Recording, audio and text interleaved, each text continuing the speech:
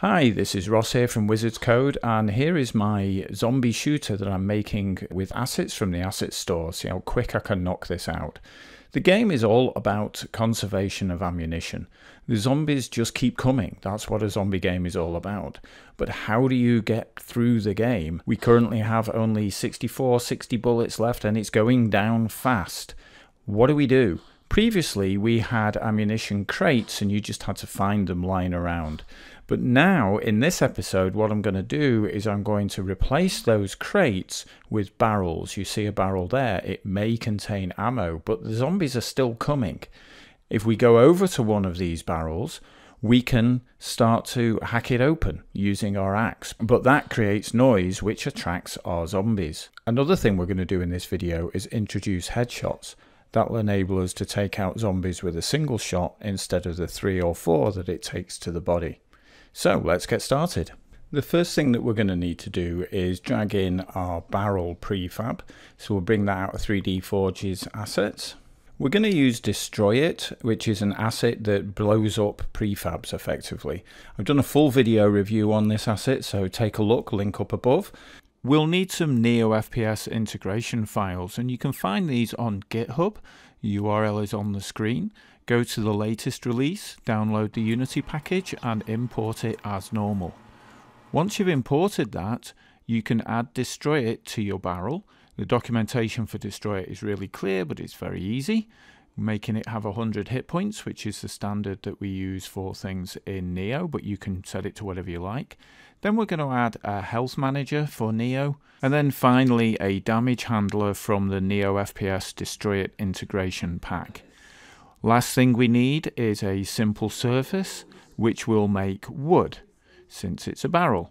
And that should be enough.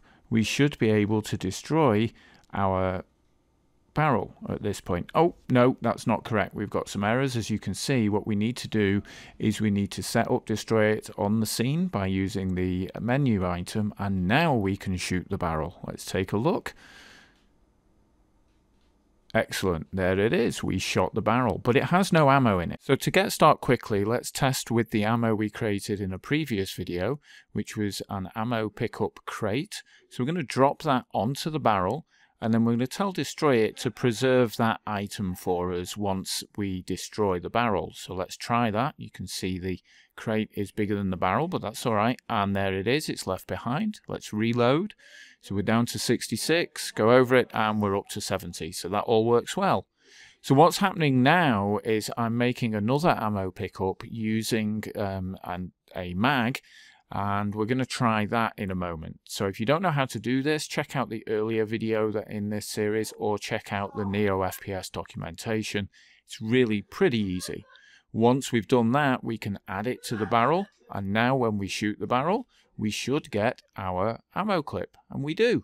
Excellent. It's not centered on the barrel, so let's just 0 that on the transform, and we're good to go. Now we just need to add that into the dungeon theme. This was something I covered in the previous video. What it does is generate the dungeon for us, and in this case we're going to add in these barrels for the player to find. Once we have that, we have our ammo in the scene, but what about headshots?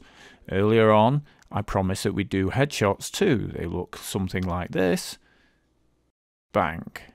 And so let's have a look. So this does require some changes in the Emerald code. It's documented in the NeoFPS Emerald AI, as you can see on the left here.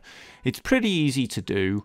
You also need to make some changes to the prefabs that you had earlier on. Again, easy to do, just takes a little bit of time. But once all those steps are done, you are able to change the damage at different points on the Emerald AIs.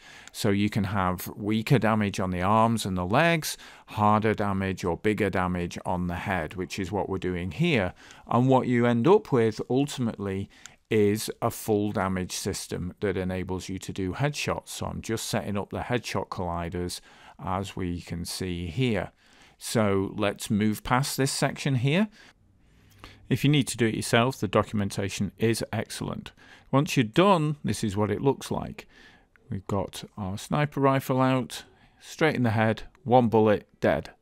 And again, 1 bullet, dead. Again, because it was undead, of course.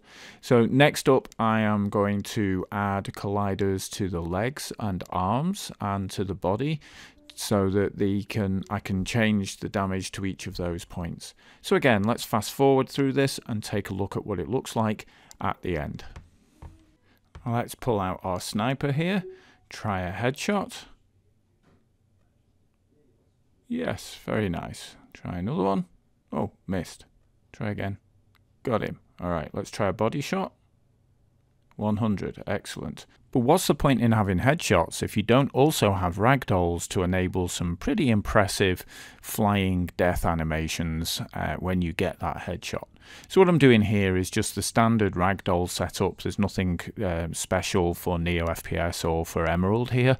So just take a look at the standard Unity documentation, set up your ragdolls, and you are good to go. Okay, and that's all I've got done this week, so we'll stop there. We have our exploding barrels with ammo in. We have our ragdolls and our headshots. You can see that we're using quite a lot of ammo up here, trying to get those headshots. So I need to build my skill. Also need to do some nicer animations. The ragdolls are there, but they're looking very stiff. So I'll do some work on the physics around that. I also think I'm going to do some work on the AI as well. Emerald AI is awesome to get you going, but it's a bit dumb, to be honest with you.